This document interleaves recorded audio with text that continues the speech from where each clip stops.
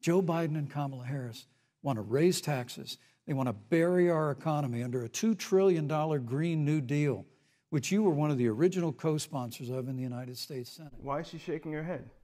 The Green New Deal is still on their website. Senator Harris, as the Vice President mentioned, you co-sponsored the Green New Deal in Congress.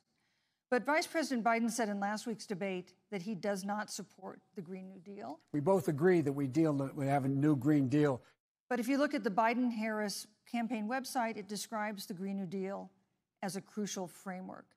What exactly would be the stance of a Biden-Harris administration toward the Green New Deal?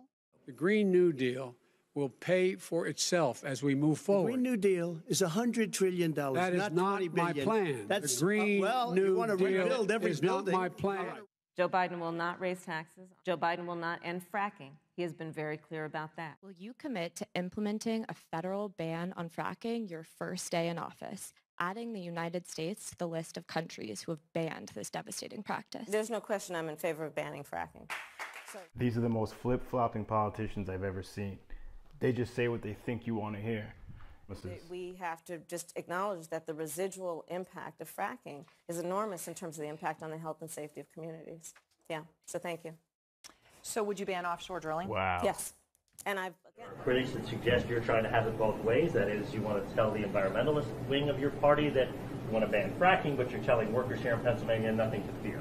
I never told the environmentalists that I'm going to ban fracking, period. What about, say, stopping fracking and stopping new pipeline infrastructure? Exactly. You got to transition away from it. Look, you're going to ban fracking all across America right now, right? I would love to. Yeah, I'd love to, too. I'd love to make sure we can't use any oil or gas.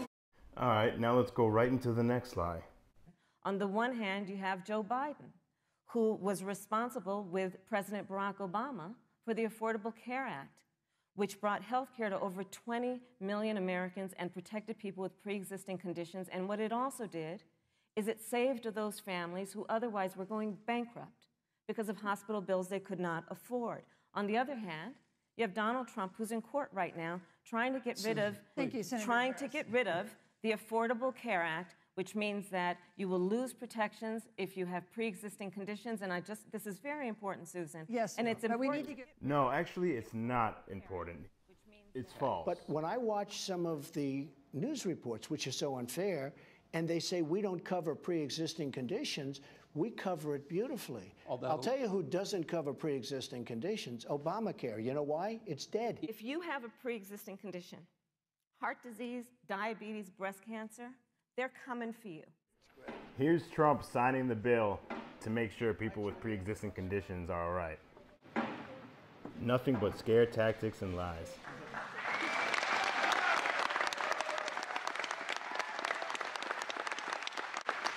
They're coming for you. Senator Harris, thank you. You're welcome. Let me give you a chance to respond. Well, I hope we have a chance to talk about health care, because Obamacare was a disaster. The American people remember it well. And President Trump and I have a plan to improve health care and to protect pre-existing conditions for every American. But look, Senator Harris, you're entitled to your own opinion, but you're not entitled to your own facts. You yourself said on multiple occasions when you were running for president that you would ban fracking. Joe Biden looked at a supporter in the eye and pointed and said, I guarantee that we will abolish fossil fuel. I guarantee you, we're going to end fossil fuel, and I am not going to cooperate. We have a $2 trillion version of the Green New Deal, Susan, that your newspaper, USA Today, said really wasn't that very different from the original Green New Deal.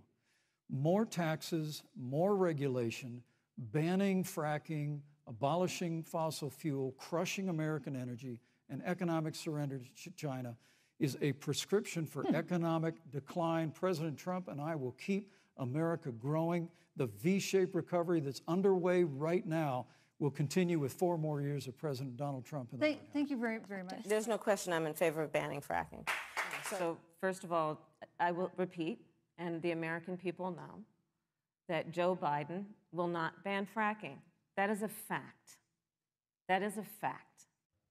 No new fracking. Would there be any place for fossil fuels, including coal and fracking, in a Biden administration?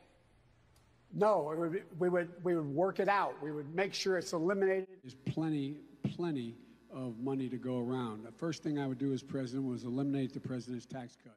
Joe Biden said twice in the debate last week that he's going to repeal the Trump tax cuts. That was tax cuts that gave the average working family $2,000 in a tax break every single year. Senator, that is that's absolutely not true. What exactly is his tax cut plan? Let's ask him. If you change the tax rate, it went from 38% to 21%. If you just send it back to 38%, down if you. Oh, right. He's got no idea.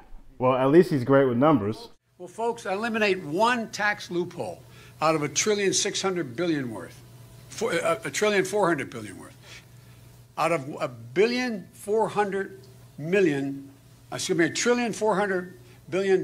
It's hard to even say it, it's so much. And by the way, it's cost a lot of money. It cost about $740 billion over 10 years. And they say to you, take my shotgun. I said, I have 3, I now have 5 because my son died and I have 3 of his. I have 5 shotguns. So have a mechanism to control drug prices. $30 trillion. For a family's ICE walks into a small Mississippi town. Come on, man. I was really kind of taken aback. I was genuinely shocked. Des Moines activist Ed Fallon says his brief conversation with Vice President Joe Biden happened Sunday. Thank you. Biden made a quick campaign stop at Urban Dreams in Des Moines. Fallon waited in line for a picture and wanted to confront Biden on his climate change proposals.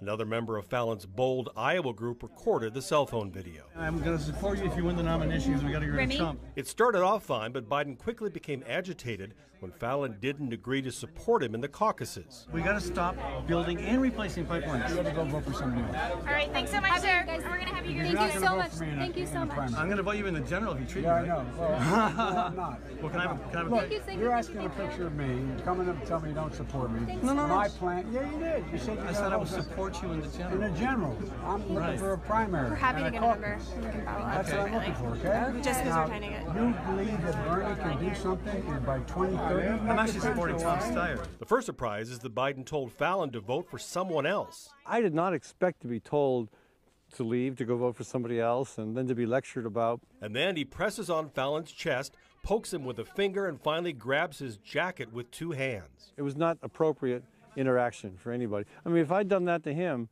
the security would have been all over me. Fallon is not asking for an apology from the Biden campaign, but he would take one.